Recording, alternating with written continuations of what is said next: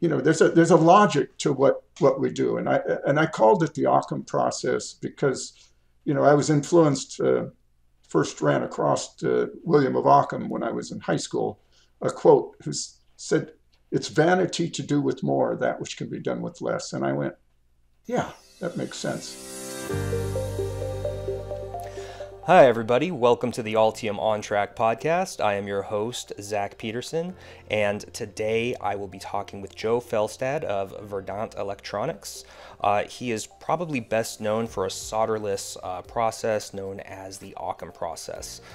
This is definitely a change in thought for me, and I think it will require a little bit of a change in thought for some designers, but it's a very interesting thing to consider going mainstream instead of traditional soldering for assembly.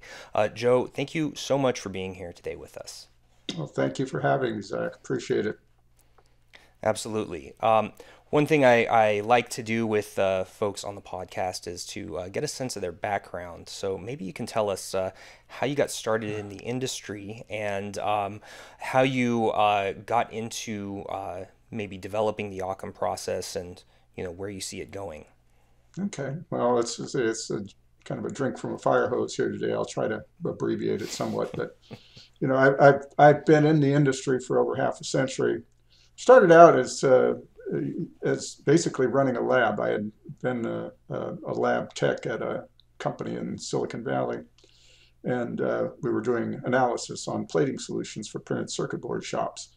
And then one company hired me away to set up a lab for them and run it. So I got to the point where I was doing analysis on everything every day, and doing cross-sectioning, doing virtually everything associated with how to analyze the plating solutions and and the circuit board manufacturing technology.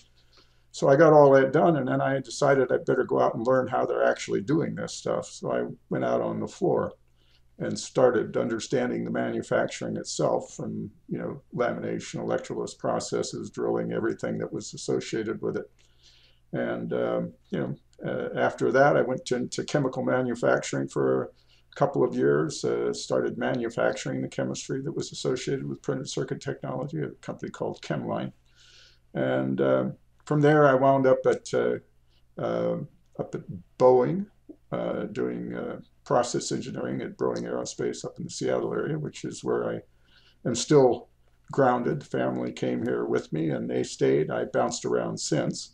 I spent a couple of years with the IPC as educational director. Spent a couple of years at a company called Printed Circuit Builders down in Santa Clara, California, where I ran research and development, ran the lab again, and did quality control. I basically had my hands in every little pie, trying to make it all work together. From there, I did a couple of startups. One was called Elf Technologies, where we did extended length flex, building flexible circuits in a reel-to-reel fashion using technologies that are still being played out today. Then I got the call from a friend, said, "How'd you like to go live and work in the Soviet Union?" And I said, "Sure." So I left for the Soviet Union, went to work at Kurchatov Institute of Atomic Research, of all places. They had a small electronics lab. My goal was to basically kind of get them up and running better than what they were. The communist system sucked, and really kind of unfortunately stole the initiative from really bright people. But while I was there, it went from the Soviet Union to Russia. I take no credit for that, but it was an interesting time. That was it was an interesting time. That was 30 years ago, and I still have a lot of dear friends in Russia and who are greatly distressed by current circumstances. Came back, went to work for another startup called Tessera, which we did development for IC packaging technology, was involved in the development of the micro BGA, the first of the chip scale packages. Then went off to do my own thing. Actually, took a slight hiatus to a friend of mine's consulting company, where we worked on the Land Warrior project, building a soldier of the future. From there, I went off to start my next, startup was called Silicon Pipe, and that was in 2002. And so that's 30 years ago, 20 years ago. And there we developed a lot of very interesting technologies and concepts that are just now starting to find their way into electronic products. And, we called the OTT, the over-the-top technology for being, basically we're talking about 3D partitioning of the interconnection process.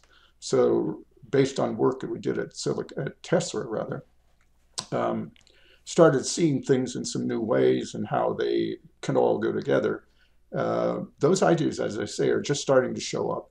So, being a little bit ahead of the game is, it's frustrating, but, it's nice to see the things that you drew showing up elsewhere.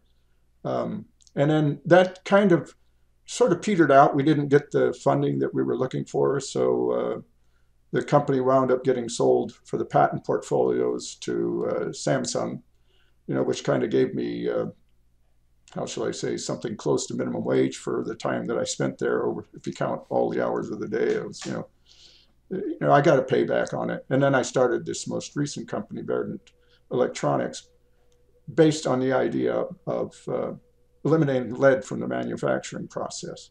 And that was something that, I had at first been in favor of lead-free when I heard about it because I'm an old hippie from the San Francisco Bay Area.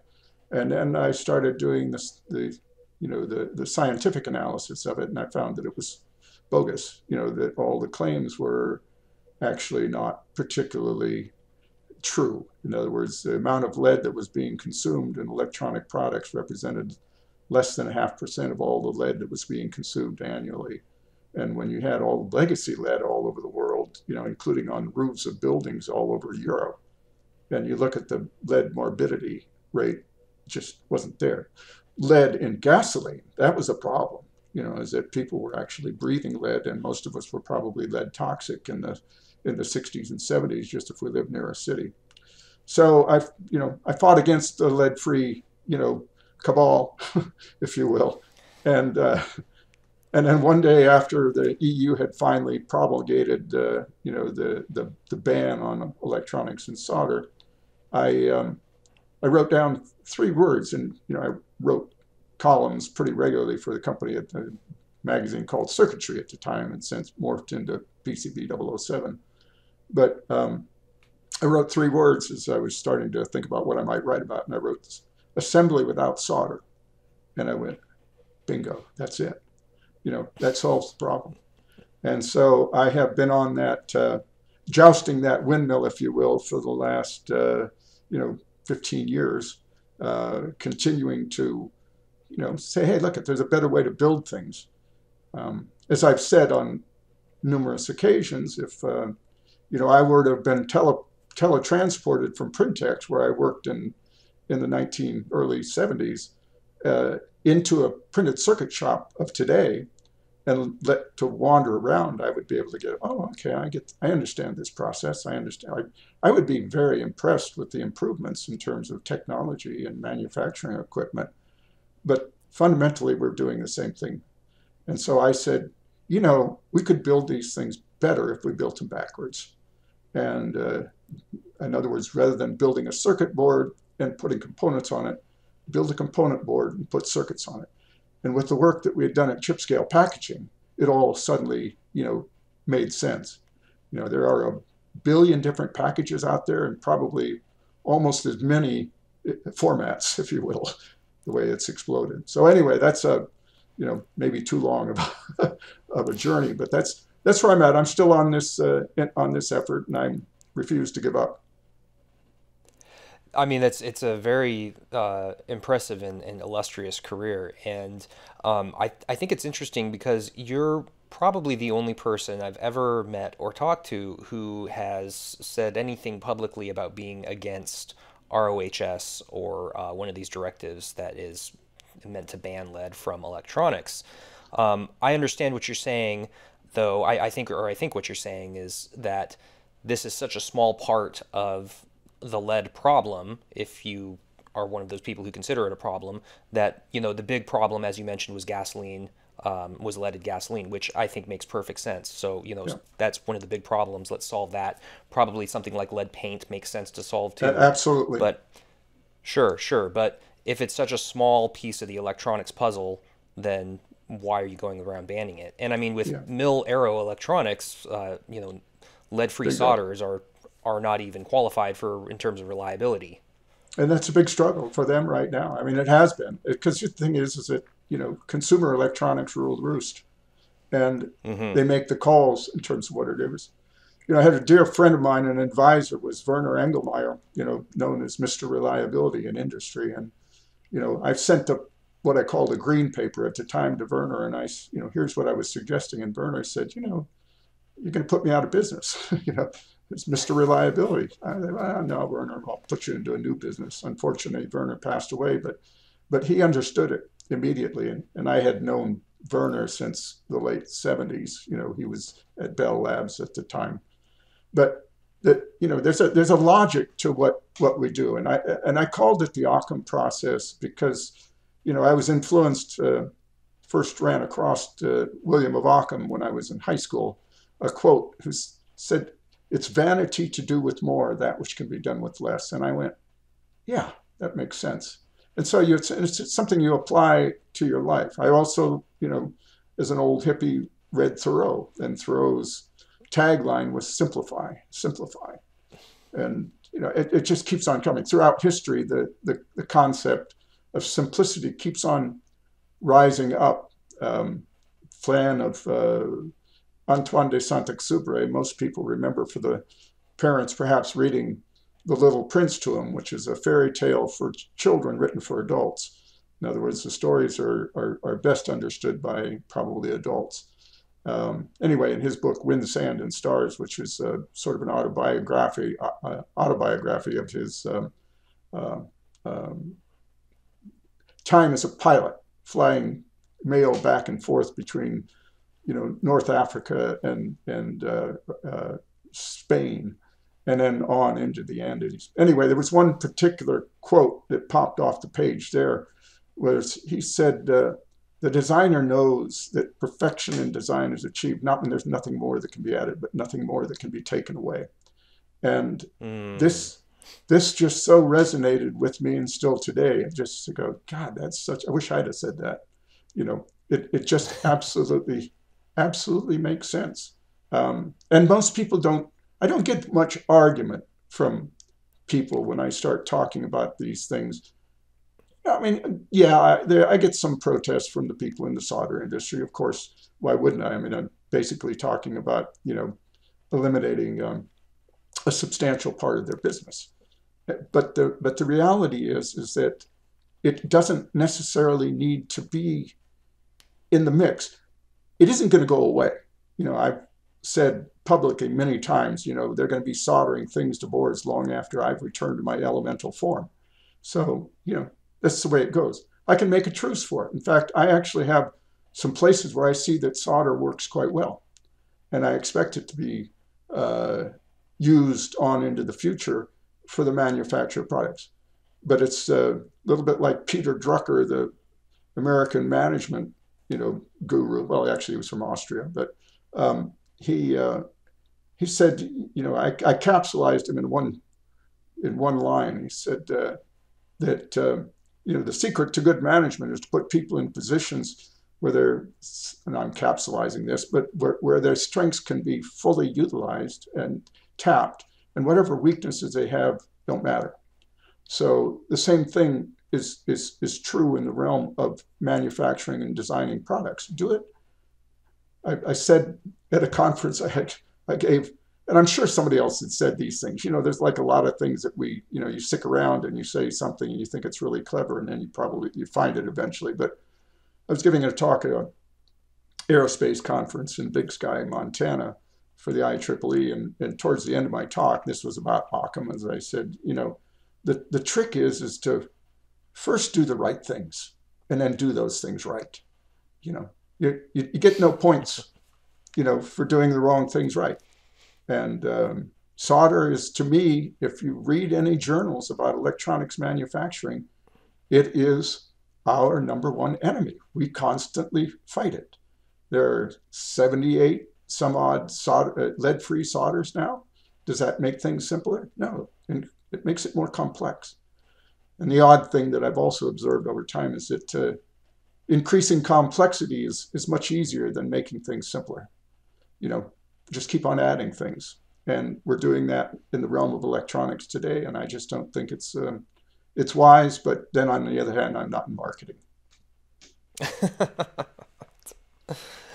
I'm wondering because you brought up the you've brought up your opposition to lead free solder. Um, did you get any pushback when you first came out against lead-free solder? Were people, saying, "Hey, this guy's crazy"? Did you get a lot of pushback about, Joe Fjelstad hates the environment or anything crazy like that? Because I mean, today, if I think someone were to come out and say we should pollute more, which is how that translates into, they'd get crucified. But I'm wondering at the time if coming out against lead-free was, received well, or was it still something at the time where there was enough contention around whether you should even go lead free that people were just kind of accepting of this viewpoint?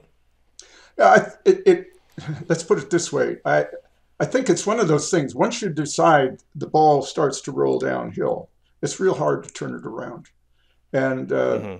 the Tin Research Institute was very, very influential to the European Parliament in terms of them getting to promulgate this ban. And the Tin Research Institute, not unsurprisingly, was representing the tin industry. And if you suddenly go from 60% tin to 95% tin, what do you think that's going to do to the tin market? It's going to explode. And the price of tin did explode because of scarcity. So it was a brilliant marketing move for the tin industry to jump on the bandwagon, and then to tell the European parliamentarians, who largely didn't understand anything, but everybody knew that lead was bad because it had a bad rep. So it was an easy thing to pile on to and say, yeah, let's do this, and we'll get some brownie points, but without thinking it through. And even their own scientific community said, wait, let's do a full analysis on this. Dr. Laura Turbini, who was at University of Toronto. I knew Laura when she was at AT&T. Again, another brilliant scientist. She did an analysis. Said, no, there's nothing there. There's no there. And, there were things, legacy deposits of lead, near mostly lead producing sites where you could see some seepage of lead. But lead ions, most common ions, soluble ions in everything is in chloride or sulfate. All right, lead chloride is supposed to be. Everything that's a chloride is normally soluble, except lead chloride. It's insoluble, and lead sulfate is insoluble. Lead acetate In water. in water, right? So in other words, leachate, if you're going to say. So in water, but lead in acetate, acetic acid, vinegar, dissolves quite nicely. Hmm. And so, if you get a little bit of acetate content, in fact, the common name for lead acetate is lead sugar. And lead acetate was one of the things that was used in pigments, in paint. And I can attest, as Hmm. a kid, I know, because I used to have the occasion where I was eating lead chips, because they were sweet. You just a little pike every now and then to chew on a lead chip, you know, and and maybe that explains I my don't think I've crazy. ever met anybody that admitted to that. Well, maybe it explains my craziness, but the reality is that the Romans kept their wine in lead vessels, right? And again, that which turned to vinegar sweetened the wine. So they didn't know that they were damaging themselves, but it was, that's what you get when you get knowledge, and you use it, you put it to work. We're not, hopefully not in stasis in our gaining of knowledge over time. Is that we're a learning beast, and that we're continuing to grow on a upward path, not a or a forward path rather than a backwards one. And for the most part, we are. We're doing a quite good job of it. And I'm just saying I'm a champion of progress. I just want to make sure that the progress is thought through. Sure, sure, I understand. I think most people would say that's a reasonable position, but it seems the next stage of this is for you to go from saying, hey, maybe lead free doesn't make sense, to why are we even bothering with solder at all? So, how do you, I guess, in your thought process, how do you make that transition? Was this just one of those eureka moments while you're sitting down writing? That was it. I mean, again, with the emphasis. The other thing I should say in all of this is that when I was at Tessera, I started to make a pitch. We were looking at these chip scale packages, and everything was basically a ball grid array. So we were very early in the ball grid array and the area array. In fact, one of my early patents was presaged what was required for being able to make a QFN. And it has now citations and well over 550 patents, I think now. So it was fundamental in terms of what made it work. And so I've always been an advocate. And I remember when I met with, I showed it to John Smith, who was one of the founders of Dallas Semiconductor and then the president of Tessera, and Tom DeStefano, who was the founder of Tessera, and I showed them what I was thinking of. They said, it's kind of an interesting idea. It's, we'll go ahead and file. I said to him at the time, I said, I don't think this is good for everything, but I do think it's good for about 95% of things. And that still holds true today, is that QFNs are the most fundamental package there is out there in terms of the numbers that the call outs. It's the default. But back to the area array is that we were talking about the ball grid array for the chip scale package, and then I went with a colleague at the time, Vern Solberg, who a lot of people know as the design for assembly activity, and I brought Vern into Tessera, and so he made some tremendous contributions to the industry in there, although he had made some pretty decent contributions before that at SCI. But I asked Vern, I said, look, you're a designer, would you do me a favor? I'm going to go down to the store and pick up a bunch of Legos, and I want a base, and would you create a Legos module for me? And I can provide you with a picture of that. And it just basically it's something to look at as to what a Legos module, that everything's on grid, that the layout becomes extremely simple.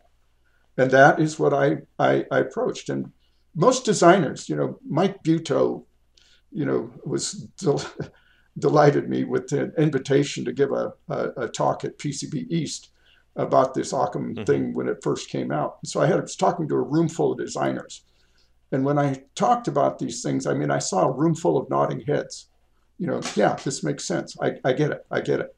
But the problem that they had was, I can design it, but who's going to build it? And then, manufacturers looked at it and they go, well, maybe I can build it, but who's going to design it? And so there's this chicken and egg thing that I'm still wrestle with. Most designers get it. And most, Happy Holden, continues to think that, it has a place. It doesn't need to be for everything. It absolutely doesn't need to be for everything, but it can be for a lot of things. And it can make products that will be at once, cheaper, better performing, lighter, more environmentally friendly, and I don't know what ecologically better. I mean, I just say maybe I'm just repeating myself, but the thing is a litany of benefits that I've written and provided in my simple little book called Chip Scale Packaging for Modern Electronics. And so it's there for people to, no, that's not the right pathway. It is solderless assembly for electronics, the safe approach. So that book is out there. I'm sorry, I had another book that I've written, so I've written a bunch of them. In fact, I'm rewriting right now my flexible circuit technology. I'm going to the 5th edition, so Wow. It's a lot of writing with the help of a lot of good people from across the world. But It's just sharing the knowledge is what it's all about at the end of the day, and getting others to think about it. I brought a little tchotchke here. Is that when I say that things can be simple, this is a daisy chain, and this is aluminum, and you can see the packages, little daisy chain parts there, and those are all just connected. And the beauty of this is that all the things that the industry fights against, excuse me, like concerns about peel strength and the material things, the things that we have to do in order to accommodate solder, they all disappear. It's like I argue is that I've never seen anybody shake the components off a circuit board. You don't need to worry about that when they're all embedded. I've never seen anybody shake the circuits off a circuit board. Forgive me. And so if you put everything embedded, then the concerns about high peel strength and the like disappear. It's all just basically it's just a board, and you go from drop test to throw test. You can even you can even embed batteries into the structure, right? Which is something that you cannot do if you're going to run it through a heavy duty thermal process, right? Is that the batteries, because the batteries will explode. So, I say it just opens doors to a lot of really interesting things that we do not presently consider. We know that you can't do it. I've had a couple of people who really, really got this, that are really eager. And one was a guy from aerospace who was, after I did a little presentation, he said, "This is a great idea. I want to do it with you." He says, "You're not trying to, defy gravity." And he said, "Look, I've got to go in for some," this was early on. He says, "I want to work with you. I want you to come in. We'll work this. We'll build some of these things." And then unfortunately, he went in for some surgery and never came out. And more unfortunate. Yeah, more recently, another advocate for the idea, who was someone who got it, was a really excellent designer named Darren Smith, absolutely brilliant designer, who unfortunately, he loved it, and he was going to write a design guide for it, and unfortunately, Darren, had a life with a lot of, from early injuries from his infancy and the rest of it, and had some problems. I mean, he was an eclectic, brilliant, delightful person to character to talk to. One of them were, diverse in terms of his interest, an autodidact. He learned it all. He knew it all, and he knew it better than anybody. And unfortunately, the pain that, physical and mental pain that, was delivered on his doorstep over his life finally took him out. And so I lost him, last month, and irreplaceable, because you cannot purchase enthusiasm. You cannot. Yeah. You can't go say, "I want to go buy somebody's enthusiasm." Either they got it or they don't. Some people had it, but then again, the reality of their own business sets in real quickly. I think Joe O'Neill, who was the president of Hunter Tech, early on said, right when there was a news announcement about this project, he called me on the phone. He says, "I've been sitting on both of these technologies, assembly and printed circuit technology, in one building. I never put the two together," And, although he was advocate, he had a business to run, and he had money to make. And, not everybody, not in this industry, has time for R&D. So my conundrum.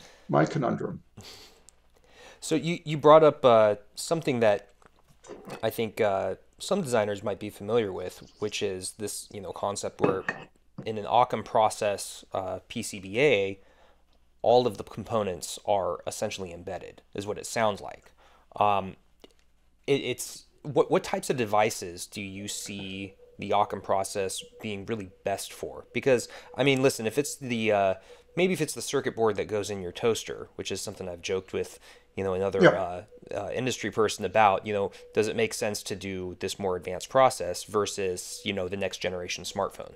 Where does the Occam process sit? And that's the beauty of it. It is, I talk about simplicity, right? Mm-hmm. Things should not be multiplied unnecessarily. All right. And when you go to the Occam process, and again, there's a description in the book, where there's a comparison side by side with the Occam process, potential and traditional manufacturing. Number of manufacturing steps drop by a factor of, I think, a third. In other words, most of them related to the soldering process. The material count. Darren did a redesign of a product. I said, Darren, take a design that you've done. It's, nobody's going to get their knickers in a twist if they see it, on the board. They probably wouldn't be able to recognize it anyway. But and then redesign it, but don't go to DigiKey and look for components. I want you to pretend like every one of the components you need. The centerpiece was a 441 IO FPGA. And I said, and it was like 0.8 millimeter pitch. I said, well, pretend that it's at 0.5, all right? And then make all the other components 0.5 and make sure that all of their terminations land on that 0.5 grid, all right? And then do a layout and see what you get. Well, the board went from, I think it was 170 by 140 millimeters down to, I think, something like 70-30. And then Darren thought, well, I'm going to make it into a rigid flex so that the thing could be folded up even smaller. And the layer count went from 12 to 6. All right. Now, that's cheaper. All right. Mm-hmm. And in many cases, when you get on grid, I think that the layer counts could be, immensely simpler. There are ways, you don't need to necessarily abandon through holes. There are ways to factor them into the structure. All right. And in fact, there may be ways to incorporate some of the traditional manufacturing of printed circuits back into the Occam assembly. But for most of the components, most of the structures that are out there, it is easy. The problem is that I'm trying to give wings to designers. All right, I've often said, in my talks to designers, when I know the audience is mostly designers, I said, you people lead the parade. You are the ones, the drum majors. Is that, however wherever you take us, we go. All right. I hope that you would understand the importance of your understanding manufacturing so that you can take us to the places where we ought to go. Well, that's interesting you say that, because I think the narrative so much, especially ever since I started, working in the industry, was DFM. Designers are beholden in some ways to the manufacturer because, CAD tools are great. They let you pretty much do whatever you want until you take it over to, a manufacturing house. Yeah. And, the fabricator says, well, no, we can't build that. No bid. Yeah. Yeah. Well, to that end, I guess a year and a half ago or thereabouts, I saw that problem too. And I wrote one of my columns was titled Designing with Manufacturing, not designing for manufacturing. Are you taking credit for coining the term design with manufacturing? I don't know if I never saw it beforehand, but I just said, GWN, I wrote it down, designing with manufacturing and designing for. It's something that we advocated for 40 years. When I was at Printed Circuit Builders, we used to train our customers. We used to give an understanding of manufacturing. We did it every month. We had people come in, who were designers, who were material suppliers, who even other manufacturers came in to listen to our little lectures on how to build the printed circuit, and including a tour of the shop. And we told them where the pain was. All right. So in other words, conceptually, it's very old, but, we had all these DFs, and I said, no, it's DW, DWM. And so, I'm not going to, stake it as my thing. I just hadn't seen it before, but I saw that it was something that needed to be said and needed to be brought to the fore. And, hopefully that's being got. But as I say, the designers drive this ship, whether or not they realize it, right? And the decisions that they make have really, really profound implications on everything else that happens downstream. And I love them. Yeah. Well, when I was talking with Amit Ball, earlier episode of the podcast, he had mentioned that designers should not be afraid to maybe push their manufacturer a little bit out of their comfort zone and push the limits of their traditional capabilities. Yeah. And it sounds like you are advocating for that, and it's maybe even a designer's responsibility to do that, because if designers aren't doing that, what's going to drive the manufacturers to innovate? Yeah, absolutely. And I mean, I had, again, at printed circuit builders, we used to, when I went there, it was a small, mostly, multi-layer, double-sided multi-layer, a couple, four-layer boards. So it's very, very simple in terms of its manufacturing technology. But with the consent of Lee Mueller, who was the owner, I said, let me have some fun here. Let's do some different stuff. I mean, I did it at Boeing.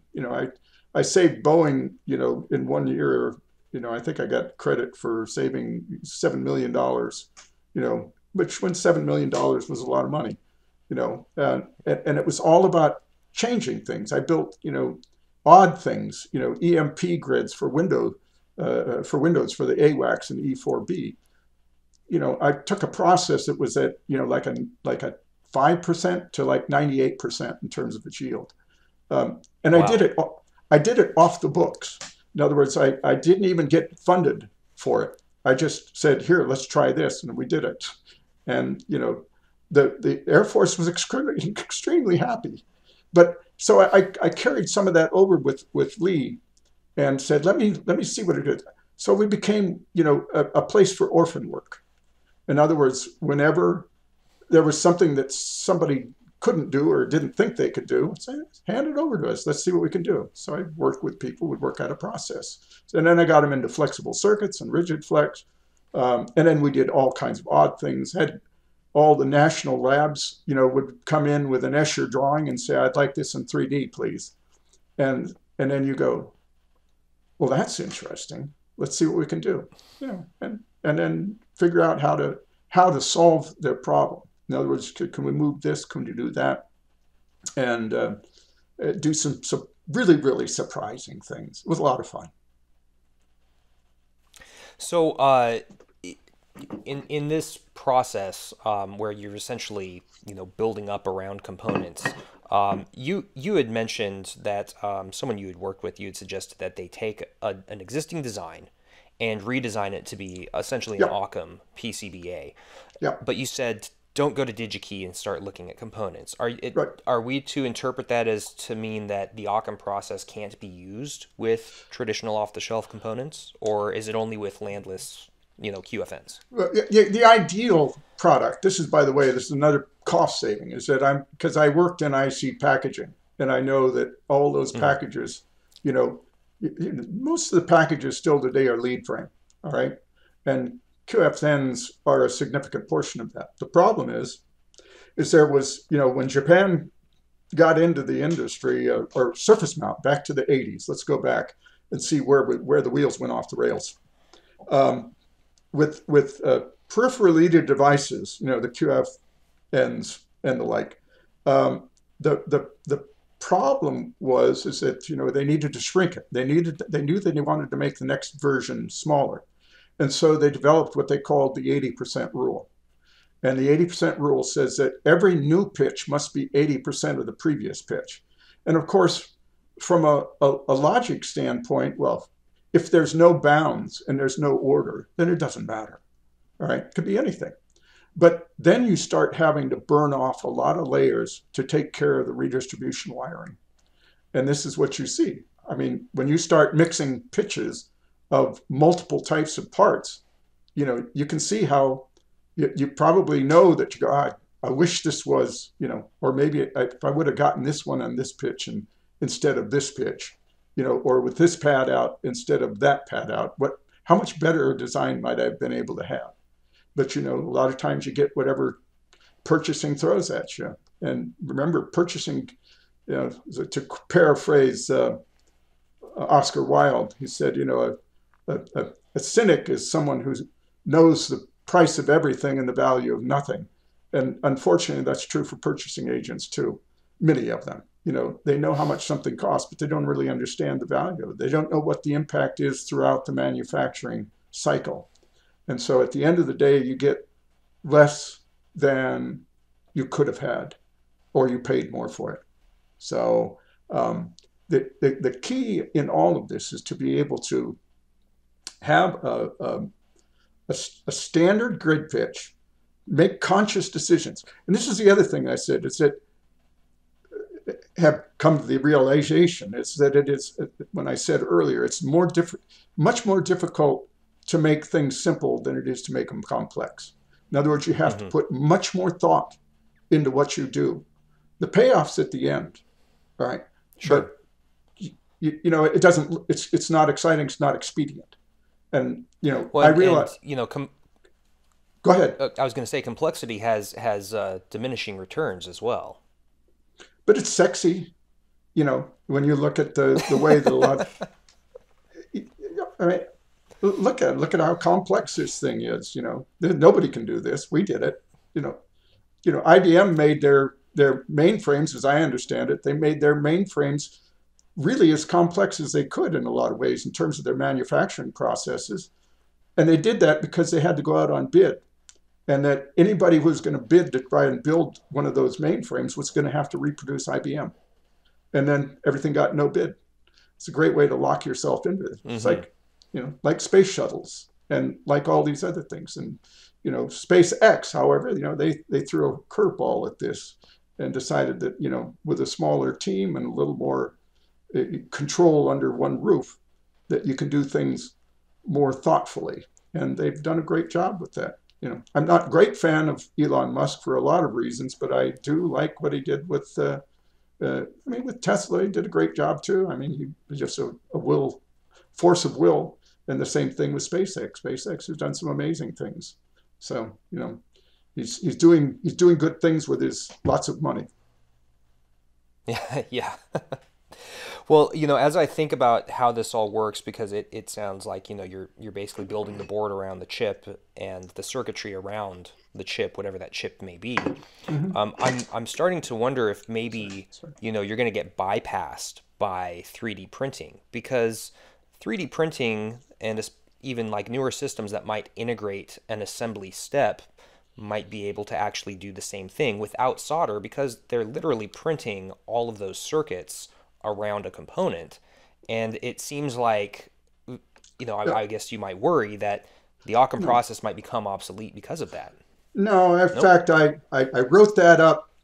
I described that in my writing. It's described in my book as to how to build that. In fact, there are ways to be able to do that cheaper than printing.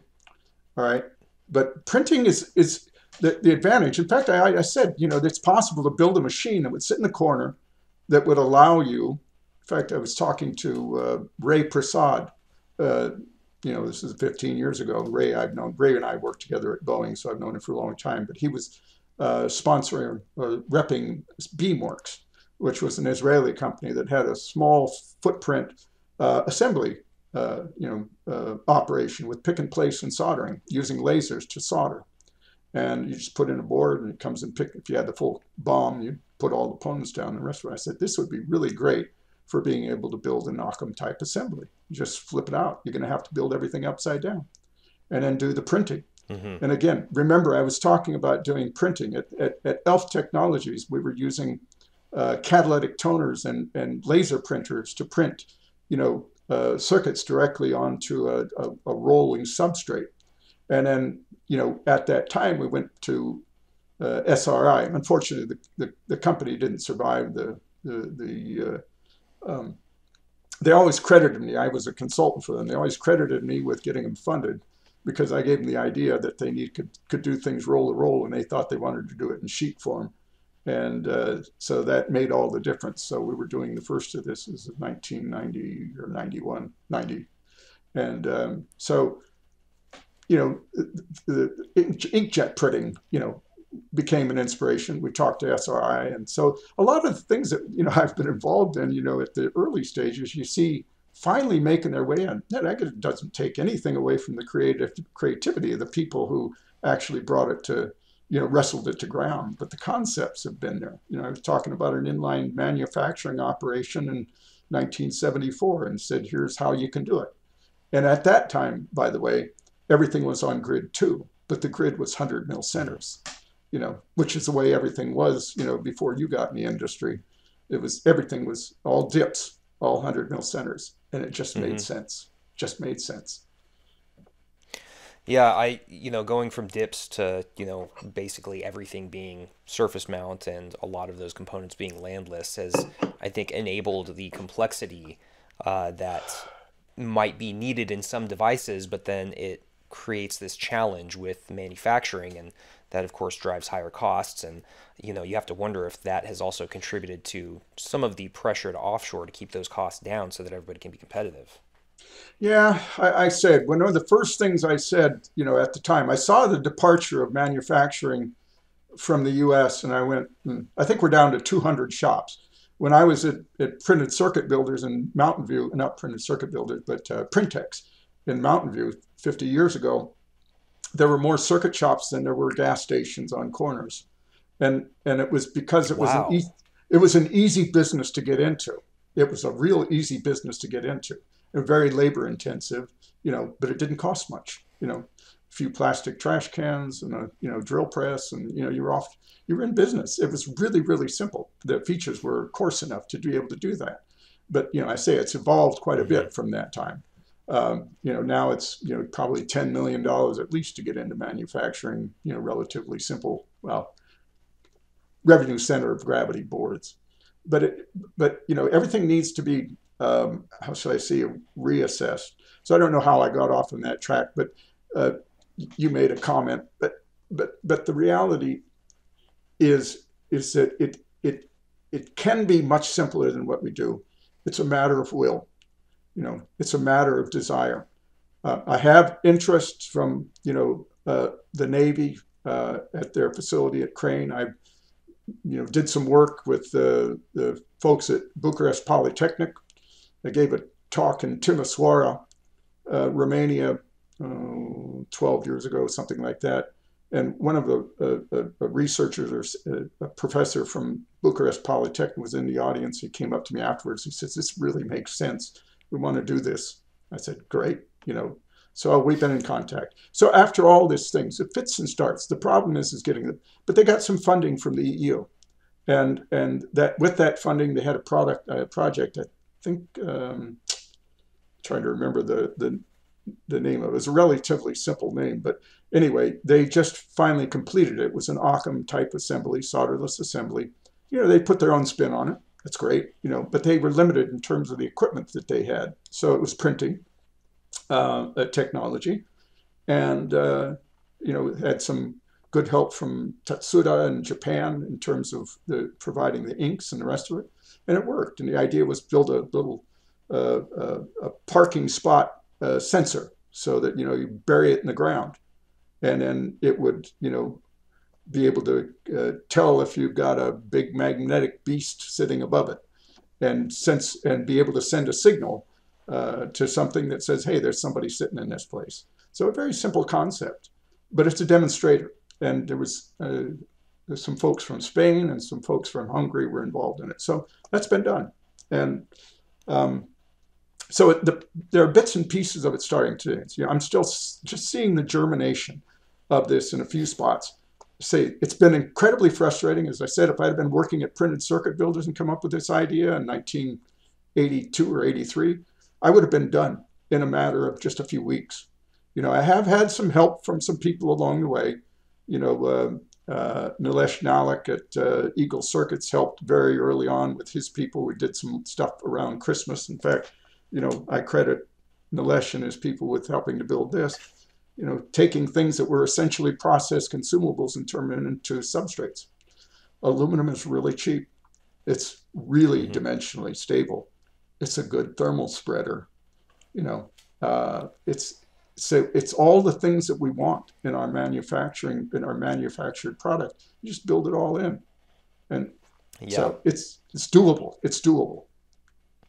And now that I after listening to you and after, kind of thinking about how the process works, where you're basically like plating up the back of the the components or the bottom side of the components and then kind of building it up layer by layer, I can actually see how this type of at least thought process of constructing a PCBA this way could be compatible with something more advanced like 3D printing, and maybe they aren't necessarily going to be having these Yeah, guys bypass you by yeah. or anything like No, this. they are not exclusive. It's Sure. in terms of the way they get it. Because if you start as an aluminum substrate and you do your build up on the aluminum substrate, and I'm not being paid by the aluminum industry, by the way. It just it just happens to be a beautiful element, and it's I think 8.3% of the Earth's crust, so we're never going to run out of it, and it's recyclable, and nobody's on nobody's environmental hit list.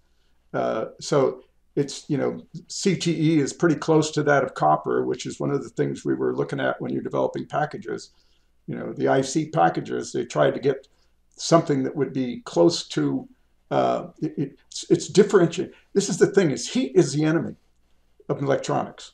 It is at the end of the game. It's when you start packing things really close together, you generate a lot of heat. And if you look at how much heat that these things are putting together now, you go, that's crazy.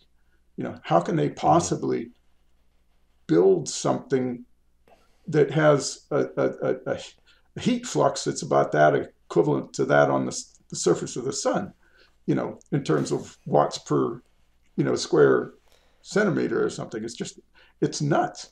And I don't, Well, that's funny you bring that up because I'm now reminded of Pat Gelsinger's comment back when he was, I think, CTO of Intel in the early 2000s, where he said, if you scale up the current architecture, the amount of heat generated by these components would be comparable to a nuclear reactor. He said something to that yeah, effect. yeah. I mean, and it is. And that there's a brilliance of this. One of my advisors is Bernie Siegel, who was Thermal Solutions. I think Bernie's, been around forever. He's always a chairman of Semitherm. And when I showed the idea to Bernie, Bernie said, this is amazing. This is an opportunity to solve the thermal problems on the front end rather than the back end. And he said, because Hmm. thermal issues have always been a stepchild. You know, don't worry about it. Let the thermal guys figure it out. And to their credit, they do. And the people that are developing heat pipes and all the other really, really exotic technologies, you look inside of one of those gaming computers, which, by the way, is another irony, is that the highest performing computers in the world today are all in the hands of gamers.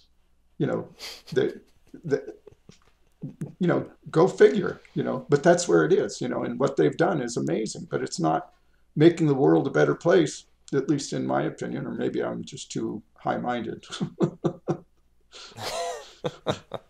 Yeah, I can now imagine building up a printed circuit board on the back of like an aluminum heatsink. So just like you say, you've taken care of the thermal problem on the front end by Yeah. literally putting the electronics on there and just building around it.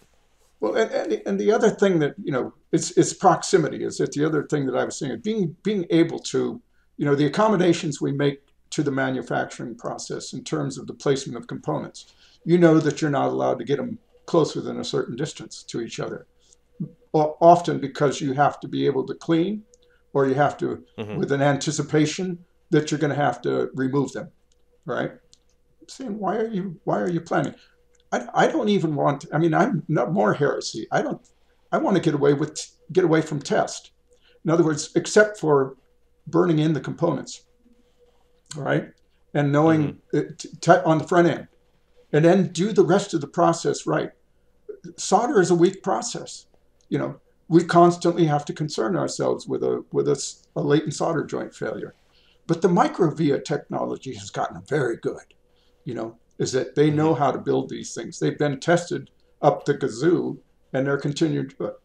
And when you look at how much real estate you get back if you don't have to circumvent a pad, right? Think about think about it. Is that if you just build up little tiny connections on the surface of it, it looks like a filigree. You know, it would look like Hmm. a modern circuit board could look like the top of an IC chip under a microscope, you know, but the components are beneath it all right? Much the way the transistors are beneath all that redistribution wiring, you know, on a chip today. It's just a Hmm. scale. It's just a scale. And the trick, you know, that I had when I showed this to another friend of mine, former, he was a founder of uh, Kevin Grundy. You know, he was ran manufacturing for Next for Steve Jobs, and yeah, really, really clever. He also started Velocity, which I think became part of the roll-up for DirecTV. Anyway, he was actually my CTO at or CEO at Silicon Pipe. Brought him in for that, and he got really enthused about the ideas, and he had some money, and so he made a small investment with the rest of us, and we had some fun. But when I showed him the Occam idea and the rest of it, he says, "This is really great. You know, it's the ability to build a potential ability to build a product with not the most transistors possible, but the least transistors possible. In other words, give the designer an opportunity to build the most efficient design that they can possibly imagine to get the job done, right? That would use the least amount of energy, and then let them have at it. You know, it's like chiplets. You know, I wrote an article 10 years ago, I think somewhere around 10 years ago, where I talked about disintegrating the IC and then breaking it into IP blocks and putting those IP blocks in packages that are tested and burned in, and then let the designer have at it. You know, Hmm. let them figure out what it is that needs. You know, you pick you pick an IC up from DigiKey or somebody else, and it has a particular IP block that you want to use in your design, and so you use it. But guess what? You have to wire up everything else as well, right? Hmm. And then if something isn't connected, then you know you got grief, and it's just crazy, you know. So why not let them design with IP blocks, you know, Lego blocks that are all on a standard grid, and let them figure out what it is that they need, and they become the IC designer, because really the printed circuit was the first integrator of circuits, you know, little transistors on a printed circuit. And so we come full circle. I say it's time to rethink our roots and say, why not? You know, some George Bernard Shaw, you know, some people look at things as they are and ask why, and I look at things as they never were and ask why not. You know, Kennedy stole that, by the way, for his inaugural speech and didn't credit for Shaw, but Well, I think that's a great note to end on because this is really a new way to imagine assembly, and I think it opens up so many different possibilities. And I'm hopeful that the convergence between maybe some more advanced assembly technologies and this thought process that goes into the Occam process can kind of come together and give designers more ways to create advanced technology. And Joe, I want to thank you so much for joining us. This has been a really enlightening discussion, and just thinking about how this all works, it's opened up my mind, and I hope everyone who's watching will check out some of the show notes, and they can look at some of your articles, maybe one of your books, and for they'll sure. be able to learn a lot more. Yeah, absolutely. Do you mind if we put your LinkedIn profile on there as well and can connect with you? Well, sure. No, that's fine. I post a lot of things there. I've been helping other people. I've been recently helping a local friend with a technology for making hydrogen a real solution. So for I've had some fun. Unfortunately, the inventor I met at a local bar. We used to sit down. He was another refugee from Silicon Valley. Unfortunately, he passed away. So you know, I'm on the road as looking to shuffle off that mortal coil myself is at some point in time. Hopefully, sometime further down the future. Sure, sure. Well, thank you again so much for being here. This has been really enlightening. And to everybody who's watching out there, make sure to hit the subscribe button on YouTube to catch all of the future episodes that we have coming out. And I want to thank everybody for sticking around and listening to this very enlightening talk.